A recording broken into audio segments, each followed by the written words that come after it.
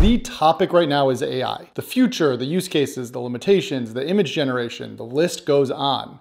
But for everyday consumers like you and me, at the center of this is usually ChatGPT. When you look around at who's getting most excited about AI, it's the software engineers who are going to use this for coding or the creatives who are doing image generation. But I don't code for a living, and outside of a few thumbnails for this channel, I haven't really leveraged the image generation all that much. That said, I found some use cases that have made ChatGPT very important and incorporated in my life and made things less anxious, more efficient, and overall better. Let's cover the 3 best ways I use ChatGPT to improve my work and my life. The first one is rating. ChatGPT has plenty of limitations, but one thing it's pretty good at is being objective at grading things.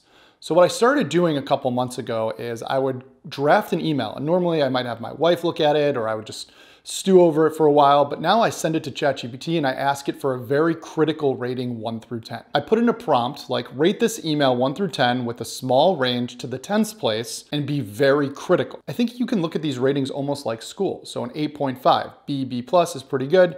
When you start getting down into the 7s or the mid 7s, you're sending like a C email and it might need to be improved. If you're like me, one of the first things you're thinking if you get like a 7 or a 7.5 is make this a 10. Why don't I only send 10 emails?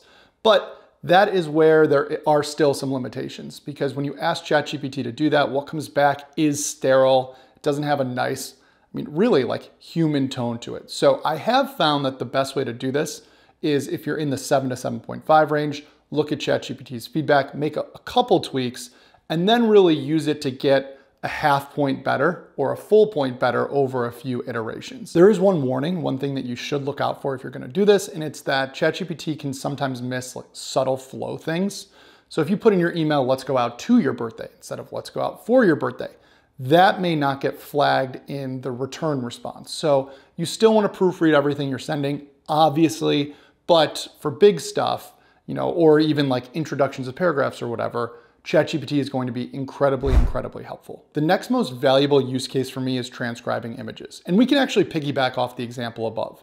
Let's say you wanted to grade your response and it's like a 7 out of 10, but you think that the context, the first email that you received is important because you're responding to somebody. Instead of typing all of that out or copying and pasting it, you can go into your email, you can screenshot like the whole email thread, post it into ChatGPT, including your draft. Like in Gmail, your draft just comes up at the bottom.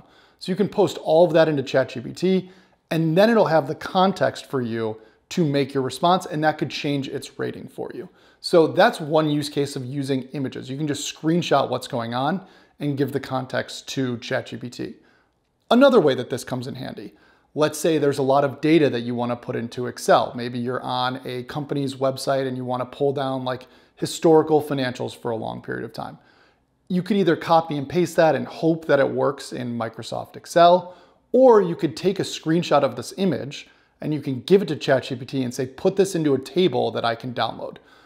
I did a video on fantasy football odds, and in that I said that DraftKings doesn't allow you to just hover, copy and paste odds. It's really unstructured data.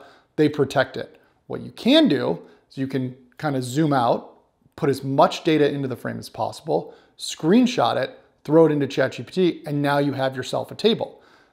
Pro move is you can upload like multiple screenshots at once, and it'll just consolidate all of those screenshots into a table. Transcribing this type of information should be easy, but sometimes it's not. And so for me, the ability to do it really quickly is very nice, and I find myself using it quite a bit. Keep in mind I'm doing the base cases for this, the most transactional stuff, but the sky's the limit when you build on top of this. It can transcribe images.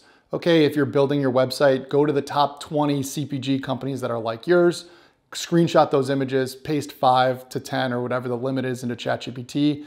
It'll learn the headlines and then say something like, craft a headline for me based on this voice, right? So you can do a ton of things knowing that this chat is capable of just interpreting the images that are coming through. Finally, the last thing I use ChatGPT for, and maybe you're using it similarly by now, is for actual recommendations. I usually Google things for recommendations. How long do you softball an egg? How do you get rid of fruit flies? How much water do you water a newly planted tree? All this sort of stuff.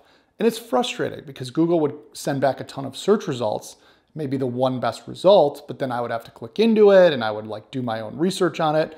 And all I want here, it's like a relatively low stakes recommendation. All I want is someone to prescribe what I do, the recipe, the formula, whatever.